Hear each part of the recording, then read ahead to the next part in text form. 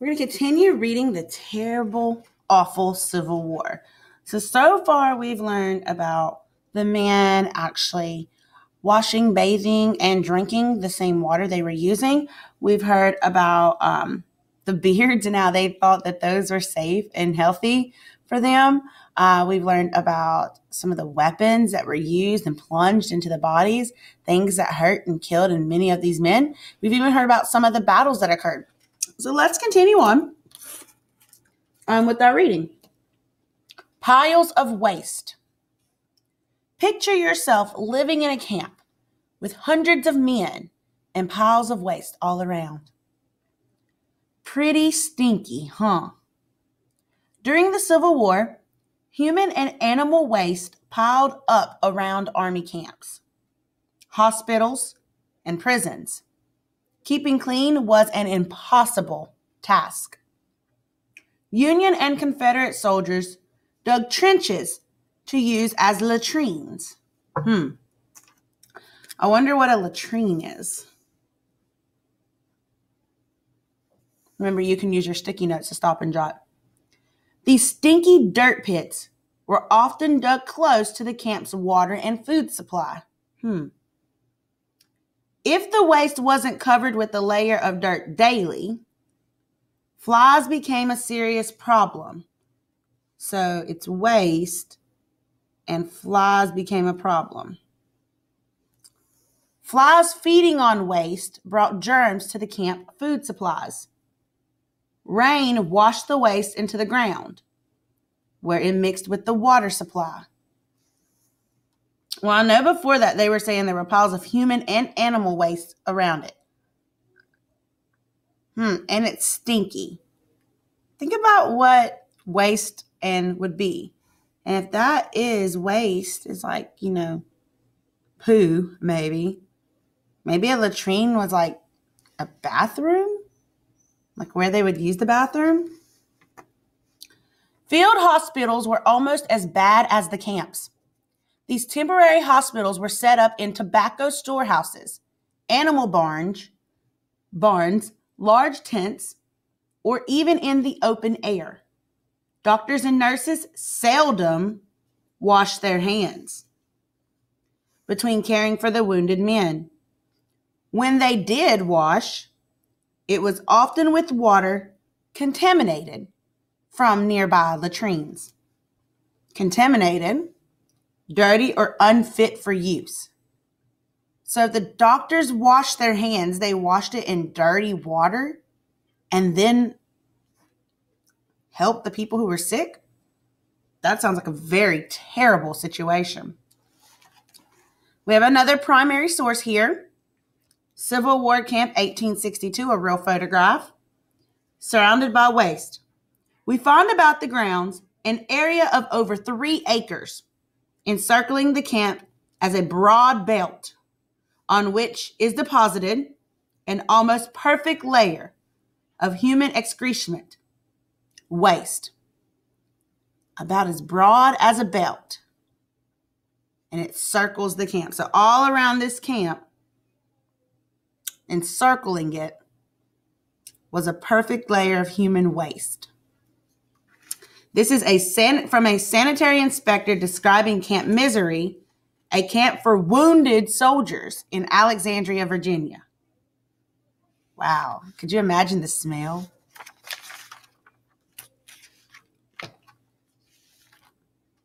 Sawbones. Stop and think. What do you think this section, subtopic, may be about? For a Civil War soldier, the field hospital was more dreaded than the battle itself. These temporary hospitals were hastily set up near battlefields. Doctors often had few supplies and little or no clean water. Bare, bloody ground was the only bed for most of the wounded soldiers. Civil War doctors treated soldiers for many illnesses. Diarrhea was the most common and deadly disease. More Civil War soldiers died from diarrhea than were killed in battle. Wow. More than 70% of the patients treated had injuries to their arms or legs. Amputation was the most common treatment for wounded soldiers. Remember, amputations from before meant they cut off a leg or an arm. Amputations were done with little or no anesthesia. Anesthesia, a gas or injection that prevents pain during treatments and operations. So they were amputating arms and legs with little or no anesthesia. So nothing to prevent the pain. Seriously wounded men in the field waited for hours, sometimes days, for treatment. Doctors stood for hours, sawing through bones. This method of amputation gave Civil War doctors the nickname sawbones. So here's another primary source. It says Union soldiers tend to a wounded man in 1861. Look in his hand. He's got a saw. This is what they would use to cut off the arms and legs of injured soldiers with little or no anesthesia. Nothing to stop the pain. Doctors treating the injured did not know about bacteria and germs. They treated patient after patient without first washing their hands or their instruments. Civil War doctors wore blood-stained coats as they tended to patients.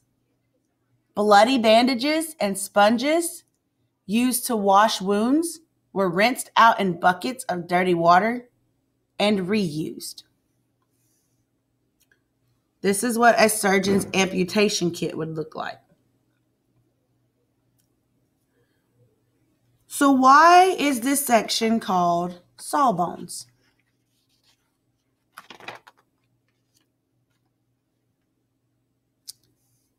Prison horrors. Life on the battlefield or in-field hospitals was horrible, but nothing compared to the horrors suffered by prisoners of war. Men captured in or after a battle were sent to prison camps. Camps were crammed full of prisoners. Sick and healthy men lived together in filthy conditions. Flies, bugs, maggots, and lice lived on the soldiers. Starvation was a daily threat for prisoners.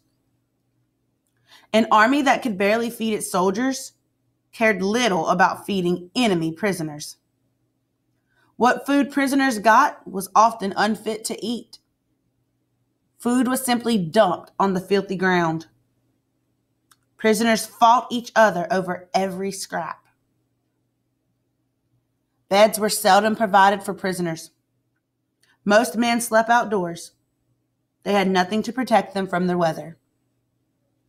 Lack of fresh fruits and vegetables led many war prisoners to get scurvy. Scurvy victims could not chew any solid food. Their gums became black and rotten. Foul fact: Civil War prisoners often caught dogs and rats to eat. This is an image showing men at Civil War prison camps and how they suffered through miserable living conditions.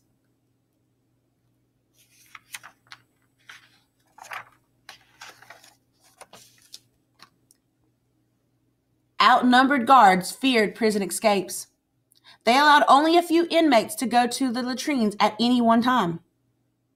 Many inmates waited 2 or more days for the chance to go.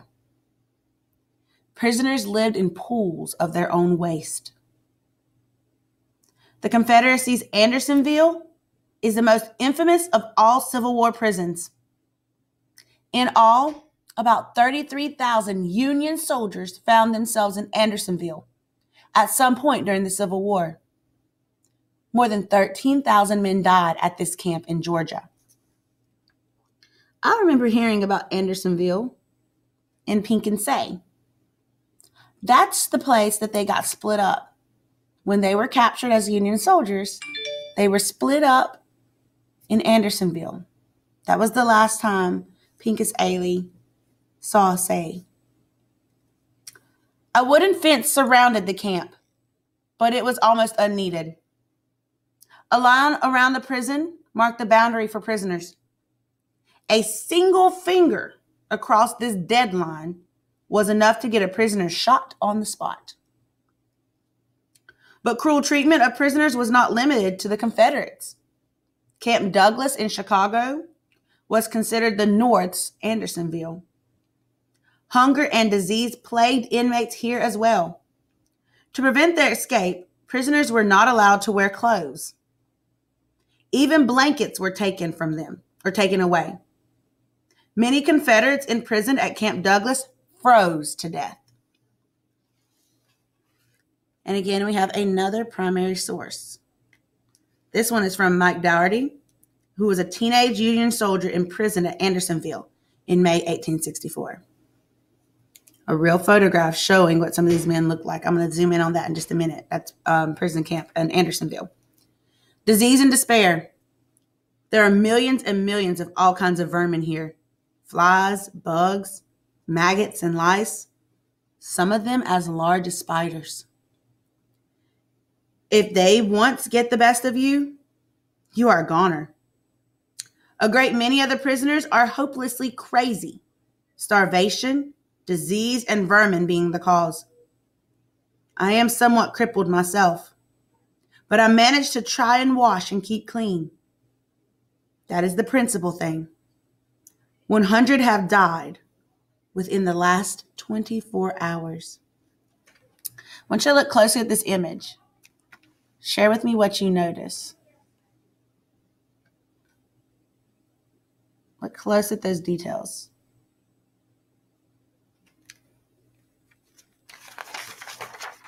Okay, and that'll be our end of our book. We'll take a look at some of the sources that this author has shared with us tomorrow.